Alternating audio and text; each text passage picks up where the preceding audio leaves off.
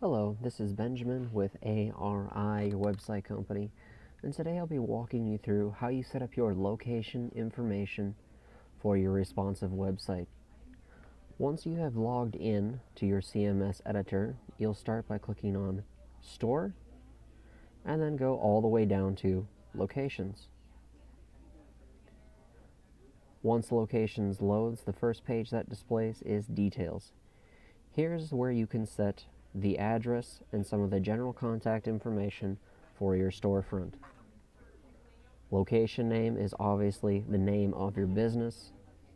Then you have your street address, city, state. Country will be defaulted to United States unless otherwise specified during site build. Postal code is of course your zip code. Google Maps share.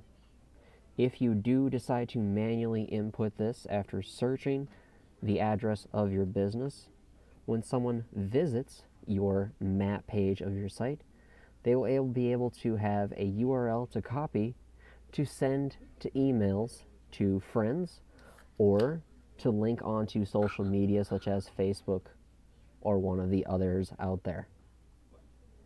Google Map embed URL.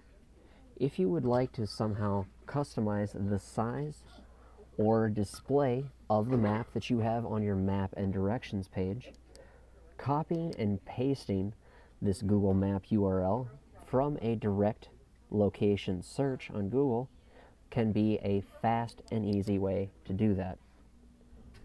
You have your main telephone number of the business. If you have a 1-800 or a toll-free number you'd like to add, you can do that here.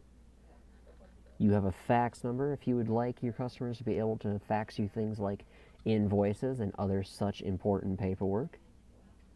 A toll-free fax, and latitude and longitude. To clearly explain what this controls, we'll journey over to your site and onto your map page.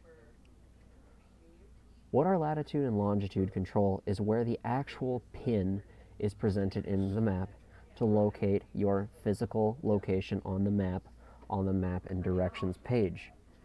You will want to check your map page to make sure that this pin is accurate. If it is not, you can use once again a basic Google search of your business address to relocate the pin. To do that, as a good clear example, I'll take the address of my storefront and Google search it quickly. So we'll go ahead and search that address. We'll click on the map finding. Now, in the last part of the address up above, after your @ symbol, is first your latitude, which in this case is that 46.7865, and then your secondary number after the comma is your longitude. All you would have to do is copy these numbers into their corresponding areas on your locations and details tab down in latitude and longitude if you look at the map page and that pin is not displaying in the correct area. And of course, once you've made any changes to this area, you will want to save. Then go up into your upper right-hand corner, click on your name, and publish to bring any of these new changes over to your site. This has been the locations page of your ARI responsive website. Thank you so much. Have a good day.